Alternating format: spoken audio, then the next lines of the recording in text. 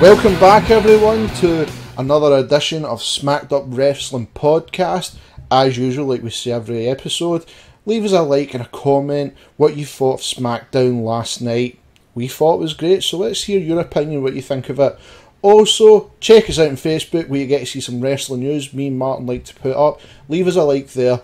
And now, Smacked Up Wrestling is now on Twitter. So if you'd like to follow us, just type in at capital SUW Wrestle.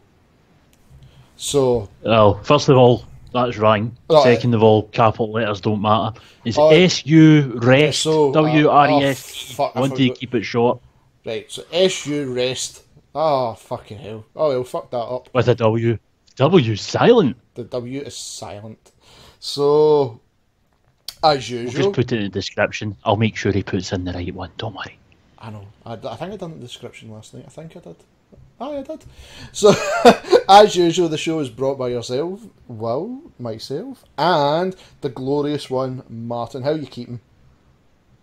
I'm not bad. I mean, it's been a whole, 17 hours since the last time I managed to make one of these. Yeah. And also... Fuck it, mate. And it's like we didn't play Titanfall last night at all.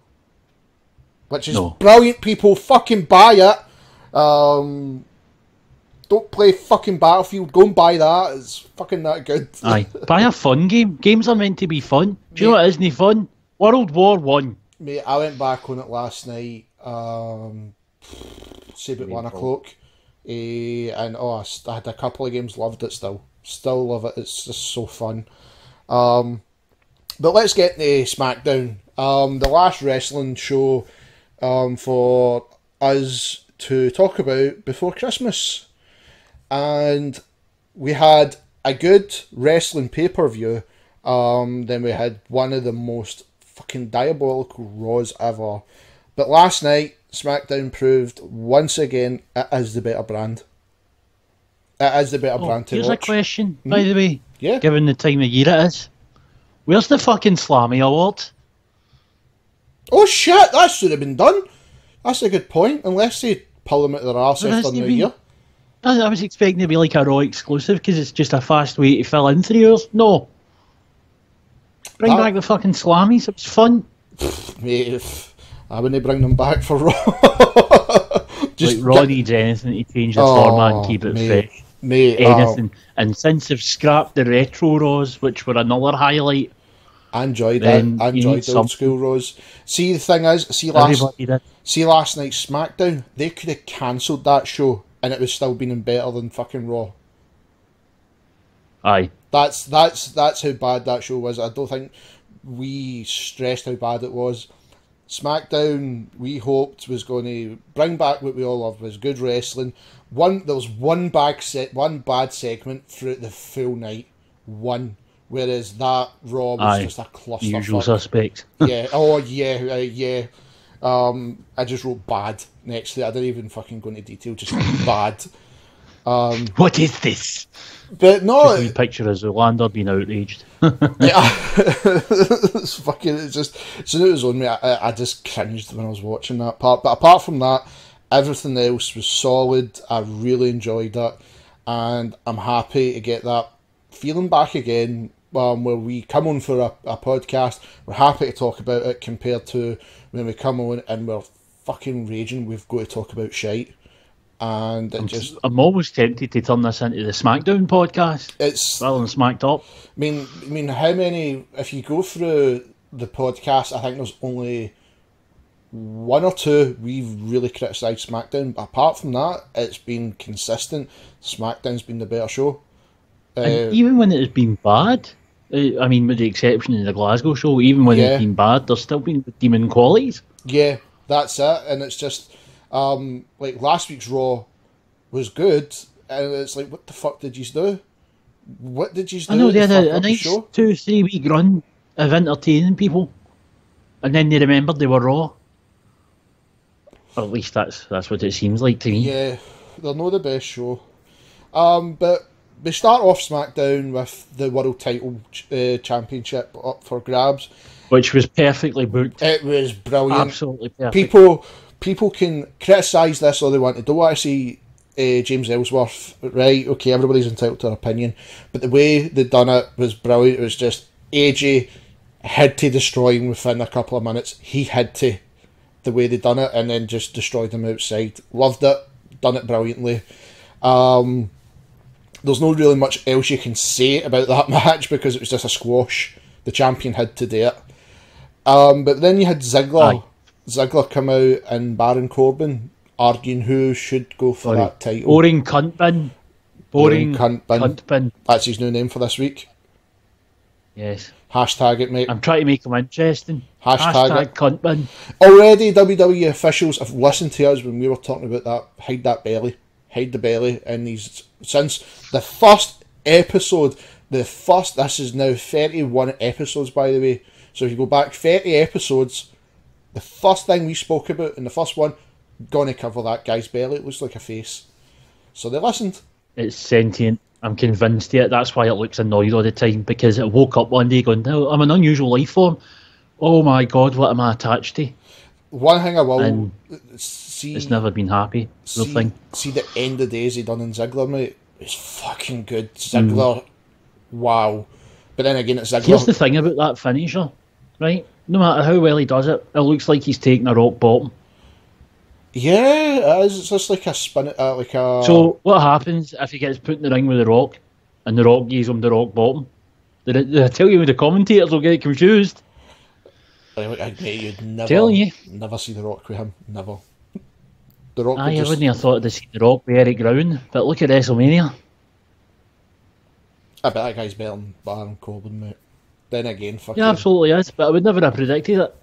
So we kind of like get a quick, nice segment to start the night, so we know we're going with the show, and instead of another Bourne segment to go right after it, just straight into an IC title match.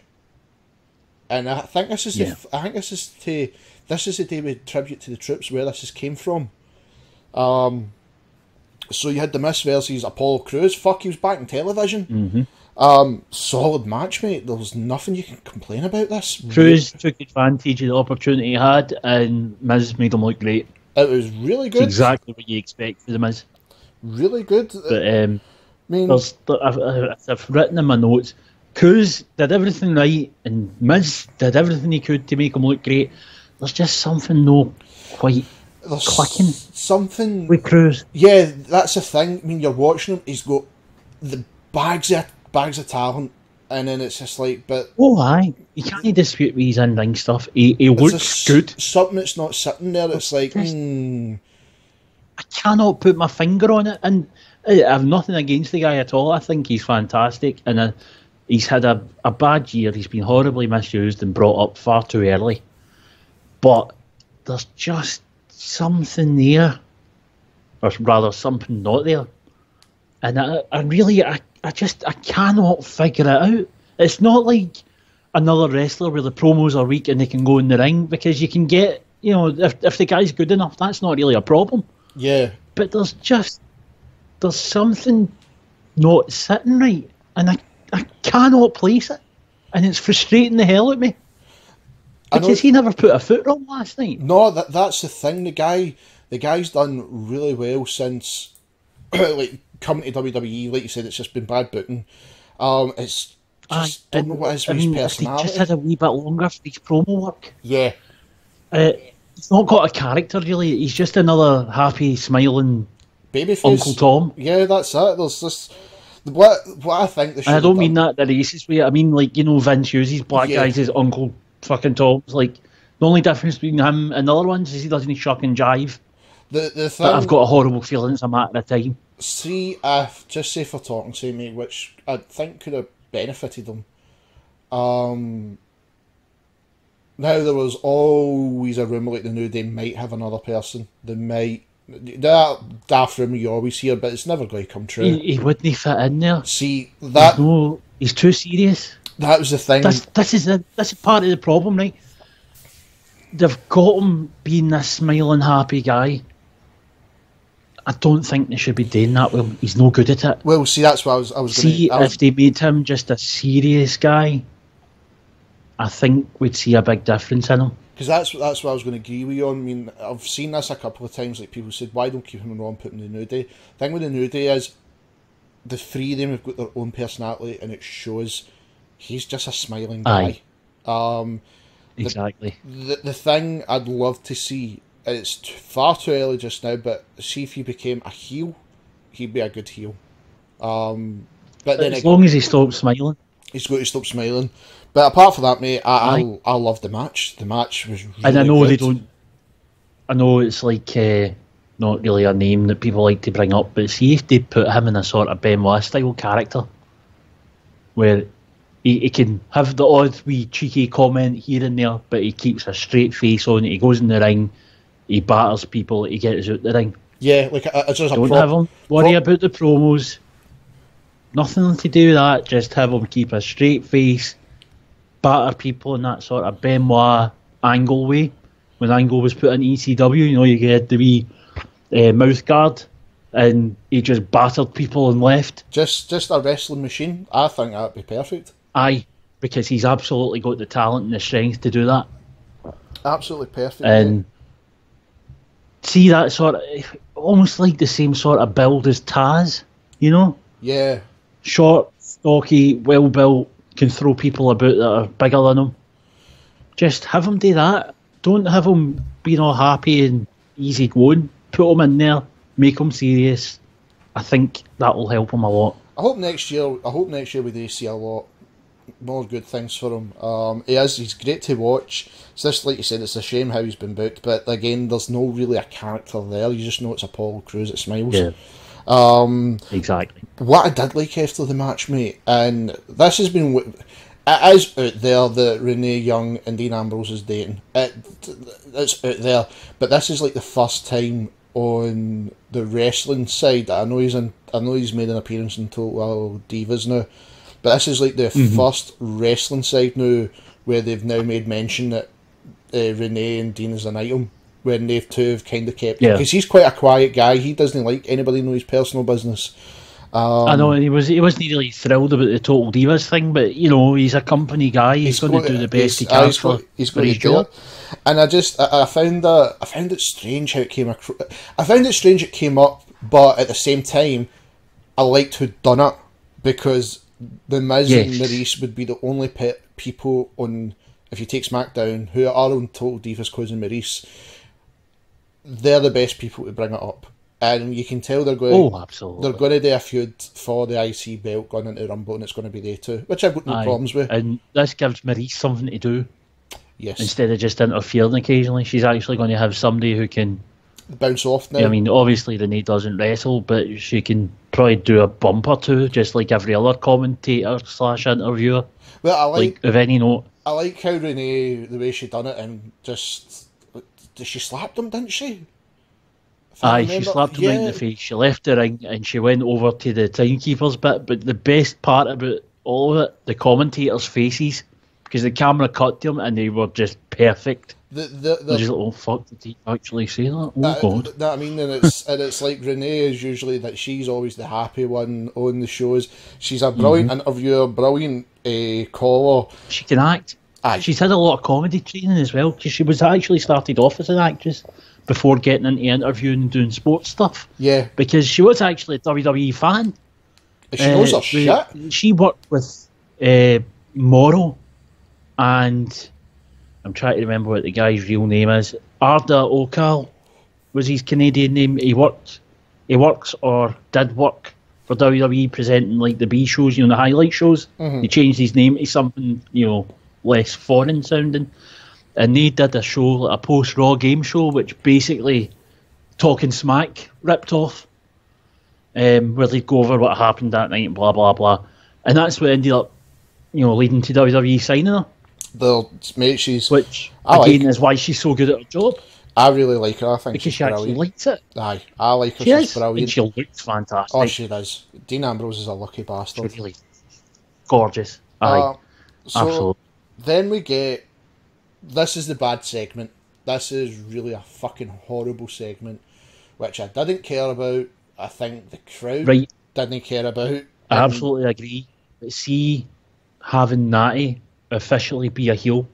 Oh, no, You could see the difference in her immediately. Oh, I'm happy with her She being a heel. went from, well, see, even how she was talking, the start of that segment, she was stilted, her usual sort of, I'm clearly acting. See, the very second that she turns round to Nikki and starts admitting everything she did, she just loosened right up. Oh, she was brilliant. You can tell she prefers being a baddie. Aye, and the stuff she was saying about, the silicons went to your brain, my cat's got more charisma than you. It was brilliant. You're a bitch. You're a bitch. I really enjoyed it. The fact Carmella got put through all the presents. Brilliant. You done something we all wanted. The crowd... Natty's a heel at last. She should have been a heel all along. She's great at being a heel. The crowd didn't really buy into it. I didn't really buy into it. The thing I took away happy from it was Natty's a heel, which she should have been since she went there. It's okay when she was quite daft being that silly character when she is a serious wrestler. And the women's you remember, division. she's went from farting to managing a tag team to quoting song lyrics. Nothing of that worked. She needed to be a baddie all this time. She's finally got the chance to do it again. I don't think she's been a baddie since she debuted. No. With the New Heart Foundation. That's right, because she was a heel then, which was about nearly 10 years ago. But, feels like it at least. Yeah, but no, I'm happy with that side, but it's just a bad segment. I'm looking forward to seeing what Natty does from now on. I'm just happy. I'll definitely be keeping an eye. I'm just happy it keeps Nikki Bella away for that fucking title just now. Happy with it. She's not going to even need it for all the time. I know, happy with that. I'll tell you.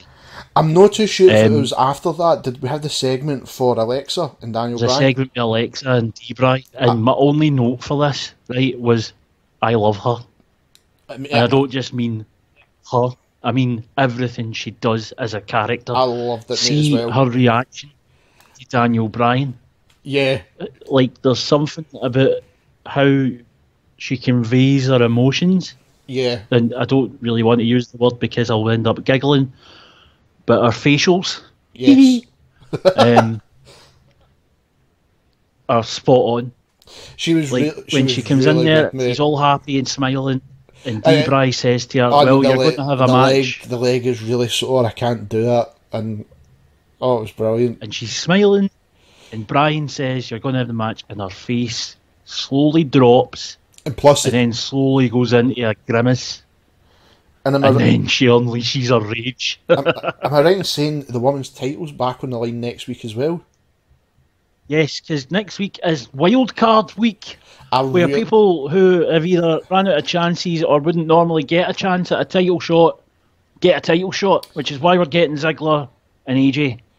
I really like. And originally it was supposed to be Ryder and Mojo challenging the Wyatts, but that horrible injury, and I sympathise completely with Zach. First of all, shouldn't you block me on Twitter, son? This is what happens. Second of all, I did the same injury last year.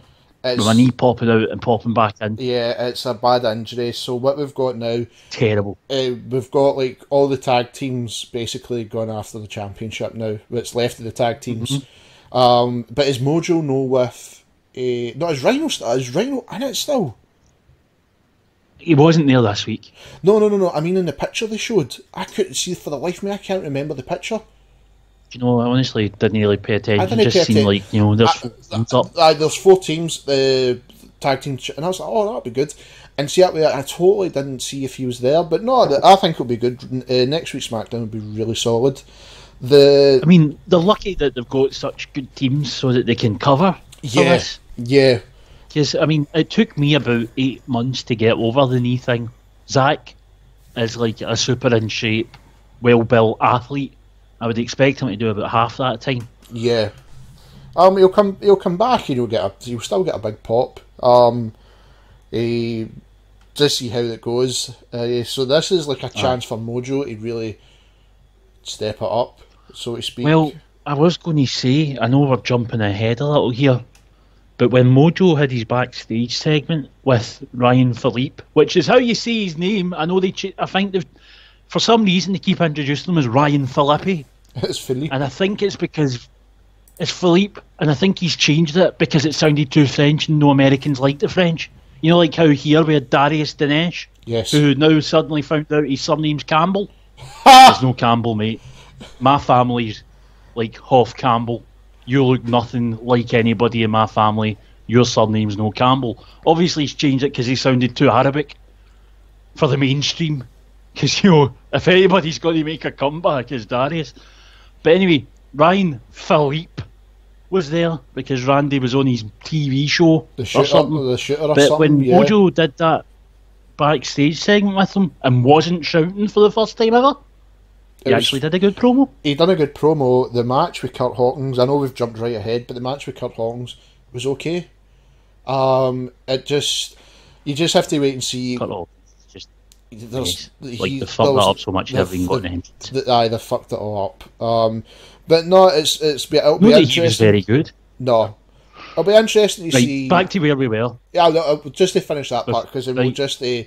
we'll just glaze over that bit when I go past it my notes. But it'll be interesting to see what he's going to do now because now he's basically a singles competitor, which will be good for the sake of there's another mid card just now. I'm not saying put him anywhere near the He needs title, the experience. but he needs experience now, so this will be good for him. But we had a solid match with Dean Ambrose and Luke Harper. I really enjoyed it. Really enjoyed it. Yes. This one, it didn't really matter who went over, in my opinion, because the two of them are as good as each other. The two of them wrestled quite a lot with CWZ, and the two of them trust each other. I'd like to have seen Luke get a victory because he's no GOAT one for the last wee while, but at the same time, Dean having the victory as well, he needed something coming back off from the end of TLC. Yes. And also losing And the it's IC. fairly obvious the that IC they're belt. building them up for the IC belt, of course. Yeah. So, after the match, the Wyatts, and include Randy and the Wyatts, battered fuck at him. Yes. And then left. And then Miz comes out with his shit-eating grin and batters fuck at him. Yep. And kisses Maurice just to get extra heat and leaves. Yep. Perfect. It was Perfect. really well action. done. Don't see enough of that. It was really well done. Don't see enough of that. Do you know, I'm going to make the comparison again, as I said, I think a couple of months ago now. SmackDown's taken the Raw as War model from 99-2000. They haven't taken the wrestling, thankfully. They've taken the model that anything can happen at any time and restored the unpredictability. Yes. So you get your 10-minute matches, maybe, or sometimes less. They always end in some kind of bullshit way or something that progresses the storyline in the case of the next segment. And then your main event's a wee bit longer than the rest of them. But it moves so quickly, and I mean that in a good way. You never feel like you're watching SmackDown for 2 hours. No, it was... You get your 10-minute promo to open, not 20-minute, 10-minute, and in this case it was a match, quick promo, another match. It keeps moving, and something's always happening, and something's always tying into the bigger picture. I was happy with the way it ended, mate. I just, with him being the heel, with the heat is going to thing me up. The Wyatts, I just love the way the Wyatts are just now with Randy Orton. The next match, I was quite surprised because you had Alexa come out. Obviously, it's cut from a break, and we have standing in the ring. I've wrote it down. Was definitely not Becky Lynch in a mask. Definitely not. But it was like remember when Mr. America wasn't Hulk Hogan. Juan Cena. Who definitely was the John Cena. By the way, can I just say about that Juan Cena thing? You ever heard the remixes music? No, I never have. Because it's just like a fucking Mexican band doing the trumpets. I've got to hear it. I never... Because they've done it for a lot of house shows. Fucking like cucaracha with rapping. They've done it with a lot of house shows. I'm going to have to check it out. They played it on Raw a couple of times. Did they? This match was okay because it was just did what they needed to do. The crowd were into it. JBL again, right? I don't know what it is about the guy, but he knows exactly how to push the envelope in just the right way because he started saying, "Look at this luchadora's purple head," and then making jokes related to it. It was red as well. But subtle ones, like WWE standards. Oh. And I bet it's even more purple underneath it and stuff like that. It was so funny. It was a funny match to watch, but it was. And the crowd were into it. The crowd loved it. No, I mean the crowd absolutely loved it, and it gave it. Obviously, like the luchadora wins and goes crazy and runs over to the announce desk, and starts like hugging them and all that. And then all you heard was JBL shout, "That's the first time you've ever been hugged by a woman, Morrow." I think what gave it away that it was Becky was the kind of finisher. The size of her. The finisher. And the finisher. The finisher. And her voice. Whenever she was shouting. And I was like, that's Becky. And I just loved it. And then when she takes it off and it's like, I've got your number. I really enjoyed it. I'm enjoying their feud. And it sets up next week's wild card match for the women's title. I don't mind. Becky and Alexa. I don't mind who wins it because I'm really enjoying it too. It's not like with Sasha and Charlotte, where exactly one's pandering to the other like we've seen in Raw. It's just the two of them have heat with each other. It's brilliant. You can get behind it. And last night was a funny way how to get under the champion's skin. Loved it. Absolutely loved it. Before the main event... sorry, on you go. Sorry, after that was the Mojo Hawkins bit, and for the second week in a row, Morrow referred to him as Chad Hawkins. That just sums up Kurt Hawkins. Yes. When your lead commentator, who's shit hot at his job, can't get your name right. The segment... That means... You're in trouble. You're in trouble. The segment before the main event, though, I found quite interesting with James Ellsworth. Badly wrapped up as usual. Again, this is what I'm talking about with SmackDown. Everything's always progressing. Yeah. One thing finished for Ellsworth, another thing's been set up immediately. Yeah. He's obviously he's done completely with the AJ thing. That's done now. And who comes out to make sure he's alright? Carmella. Which I thought was very odd, but it's like, well, she's kind of... I could see her trying to use him to try and get... See that way, I'll use your popularity to get higher. Which I think would be cool. Well, it's not even just that. Do you know what? They're going to end up using them because obviously Cena's back next week. Yes. And Carmella's still kind of getting at Nikki. So what's going to be funnier than getting this wee reprobate with no chin to go up against the man? I know. Even just for a week, just for a segment next week, that'll do. Just have him be like WWE's Kenny, where he gets a battering every week and ends up in the... Because that's what's been happening. He always ends up in like casts and bandages every week now. I thought it was really good. The main event with Ziggler and Corbin was solid, right. But it was because of Ziggler. It was the complete opposite of every other match they've had, which was fucking dire. Yes, and it wasn't really fault that this was good. Yes, it was really good. The spots they took, how they put in their move sets with each other, I'll have to give Corbin credit because they actually, that was the first time since watching him, since he's came on the main roster, it's like, you had a good match. Every other one has been piss poor, but that was a good match. So fair play to him. The ending I loved, absolutely loved it, and it obviously sets up for next week with the count out and him throwing Ziggler into AJ, and AJ just snaps, which I'm cool with. Yes, I'm cool with AJ. This is great. AJ's turned into a monster. I love heel AJ, so it's like just go after them with chairs. It was a great ending to the show. Overall, SmackDown saved WWE this week because again, because we had our worry about last night. Could SmackDown really fix what Raw did? And like I said at the start, mate, they could have cancelled SmackDown and it was still a better show than Raw. And thank fuck we actually got to see it because it was really, really well done. Really well done. There's a lot of bad points to take away from it. Just a horrible segment, which came with something good at the end. The only thing I noticed as well, no tag team matches this week, which was refreshing. Oh, next week I make up for that with this movie.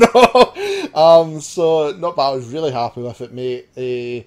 See, that's the other thing. Like, next week's been treated as a sort of mini pay-per-view as well. These are going to be decent length matches. Yes. That make the titles mean something. Yes, because we've got what 6 weeks to the Rumble, and SmackDown pay-per-view just after New Year.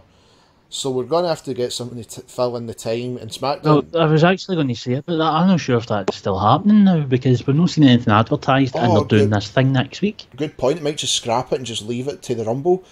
Because we know they're doing less pay-per-views for 2017, thank fuck. Yep. So this might be one of them that's out, and then we're going to just have both of them the 6-week build up to the Rumble, which I would personally prefer, to be honest with you. I would prefer it, mate. It's better for building story. I know people might, oh no, I've been enjoying the pay-per-views, but I like it. Build up the story so then you know, because like this is a road to WrestleMania now. Get the Rumble out the road, set up what we know it's going to happen. Then you have the 2 pay-per-views before Mania, and then that's it. We're in. That's us down to the how many days it is, which is going to be brilliant.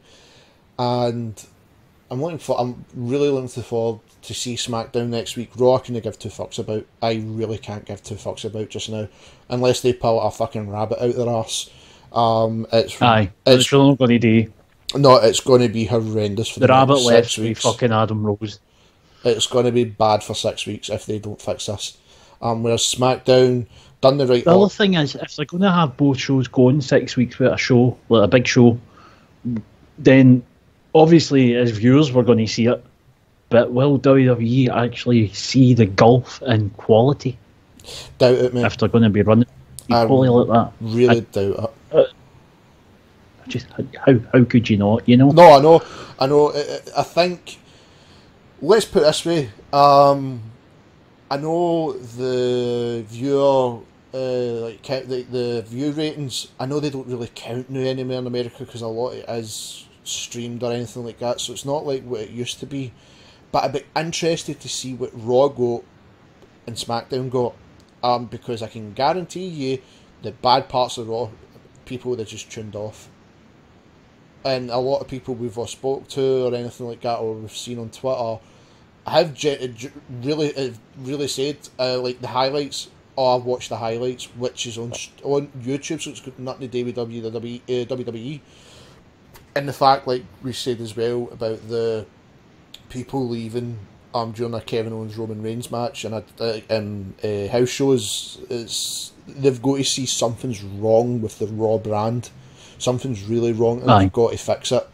Because Raw is still the main wrestling show. That will always be the main wrestling show, and they've got the bigger talent, but for some fucking reason they cannot make them click. With a storyline, they just can't do it. Get it. Whereas SmackDown has a lot of less people, and apart from, like I said, make the most of what they have. Yeah, apart from 2 shows from since we started this podcast, consistently. And this is the 34th episode, by the way. Consistently good every week. So it'll be interesting. Be really interesting, but I don't really think there's anything else. No, it's been quiet, and it's because of the time of year. The only thing I see, like in the next 2 weeks, we've obviously got Christmas and New Year, but 2 weeks today is Wrestle Kingdom. Mm-hmm. Which you're going to watch. Yes, whether you like it or fucking not. This is Japan's WrestleMania. It's going to be crazy. Cody Rhodes has joined the Bullet Club. Kenny Omega's in the main event for the IWGP World Title against Okada, which is going to be probably match of the year 4 days into the year. Remember you telling me about? I'm no kidding. What date is it on?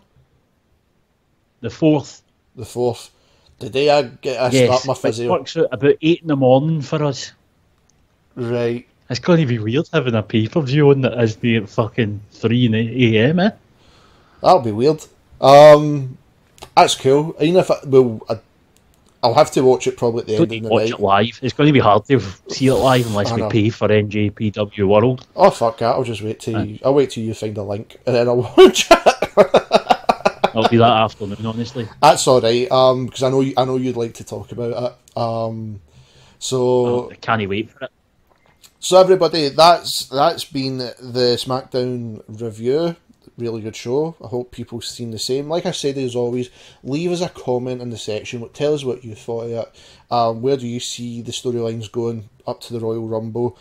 And as usual, go over to Facebook. You can do the exact same there. Follow us there. Also, I'll try and get this right, Martin. Follow us on Twitter at SUWrestle. You fucked it. SU Wrestle.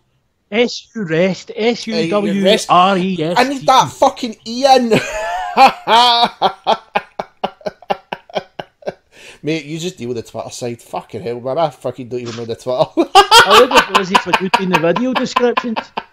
I'll get it. I always get it right in the video description. I just fucking can't get it right here. Fucking hell. How professional are we? So everyone... Not very at all. No, I'm fucking terrible at it, mate. So everyone, thank you for once again listening to Smacked Up Wrestling Podcast. I hope you have a really good Christmas and Sunday. Happy holidays, everyone. And this I've been Will. And I don't even have anything lined up because I've just been such a weird week. Having that dross on Monday. So I guess you could say I'm just disgusted in general. But you're happy now. You're happy now. Happy because there's a break. We need a Happy Martin to go out for the Christmas show. We need a Happy Martin. We've got no presents to throw in anybody into it. We could throw Raw into presents. That would just be mean. You're right, and he's flushed in the fucking pan.